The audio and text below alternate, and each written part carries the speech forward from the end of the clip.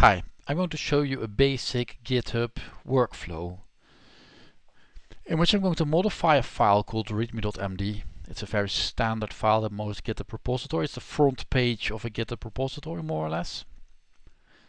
And I'm going to modify it not with the GitHub web interface. I'm going to use Git, which is a command line tool. And I'm going to do this on the main or master or the most important branch the repository has. I will show this using a repository, in this case this one, /basketball, whatever that repository is, it's unimportant. But we can see I'm on the main branch, you can see that here. And my last commit that I happened to do 7 minutes ago was a thing called remove merge conflict mark. Whatever that is, that's unimportant. But what I'm going to do is I'm going to add a new commit to this, and I call it like something like show commit test demo something.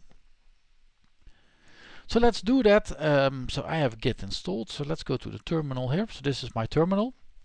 I'm already in the folder of the GitHub repository, so I then don't need to clone it first or go cd into it. I'm already there.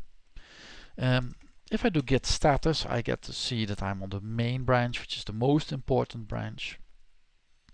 And there's a file called readme.md that I need to modify. So to do that, you need to use a program. So you can use Notepad if you're on Windows, or you use Gedit or Edit. Gedit is a way, or Vim, whatever you like best. I use Mousepad, that's my favorite editor, to modify this file. So with Mousepad space readme, I can edit this file. So I see it now. You see my font is quite big because it's a YouTube video, but at the top we can see it's called basketball. We see a bit what it's about. We see all the stuff. Go to the bottom. You can see here at the right that I've went to the complete bottom, and I'm going to write some text here, like edit this line for demo purposes. So I save this file. I'm going to close it, and that brings me back to the terminal again. If I now do git status, it will tell me that a file has been modified, and it says me that I should use git add and then the name of the file to stage it, it's called. So there will be 3 steps before it's online. The first one is staging it. So you can do something like git add readme.md, which means, alright, this is the file I'm going to commit. Because maybe sometimes the commit has multiple files. In this case, you only want readme.md.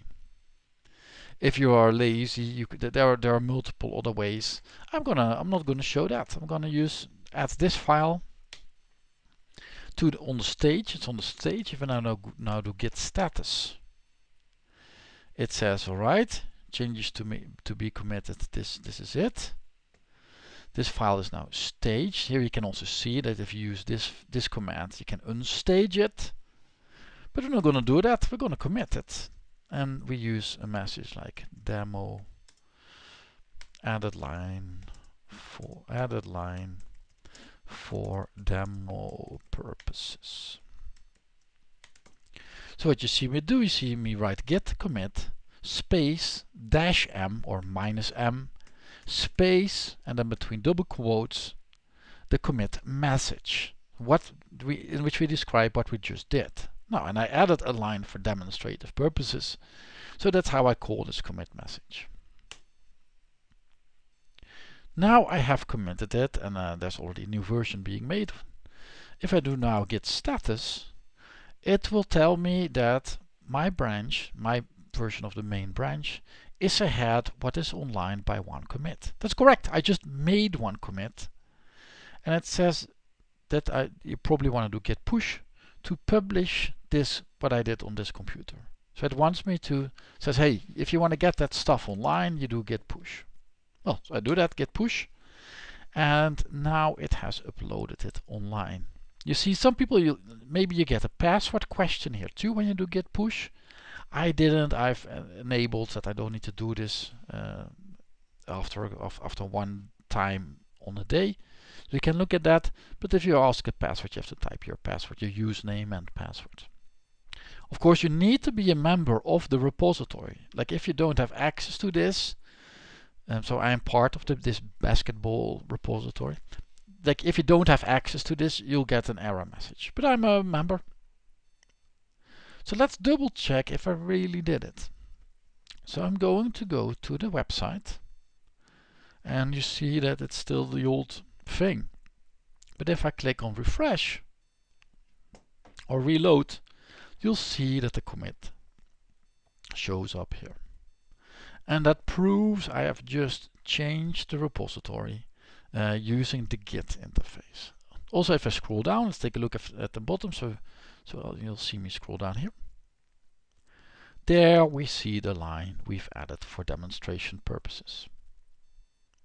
So this is how to do it. I'm going to do this again, but a bit quicker, in which I remove the line and then I call it the end of the video. So I'm going to remove this line again. So do mousepad readme, go to the bottom, delete the line, save the file, close it, to git add readme, to git commit, remove demo line, and do git push. And now I've made a new commit. And if I now go to the GitHub repository, reload again, you'll see that there will be a new version being made here, remove demo line.